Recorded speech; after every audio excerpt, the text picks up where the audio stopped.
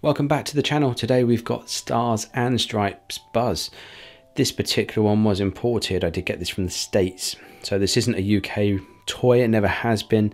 Those of you that are across the pond are actually in the States, you're going to be more used to this.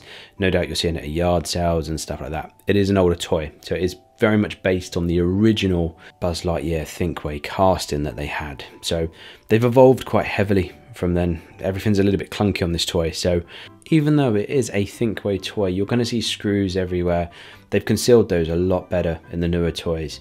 Likewise, the dome isn't the best, whereas the newer ones have more of a sort of a lock in place as they come up and down.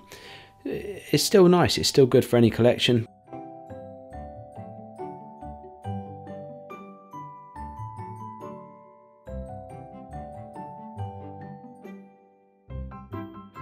The wings on this do burst outwards though, so sort of that 9 to 3, they fire out in a very clunky motion, and if you're used to the other toys, you'll know that these wings are hard to get back in. As you click one in, it fires the other one out, or it doesn't quite bite, but when it's there, it's there. The collection buzzes are a lot nicer, they do lock in better, and the wingspan's a little bit more, but it doesn't detract from the overall part of the toy. Sadly, this one in particular is missing the Lightyear badge on the chest.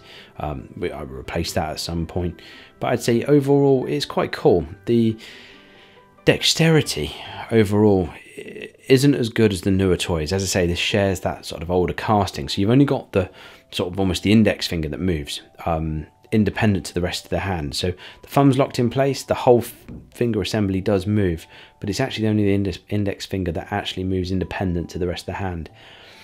They are quite hard to stand up, so again, like those very much those older toys, you've got to sort of balance them around a little bit to try and get them back where they should be. There's no articulation on the waist, although it looks quite cool.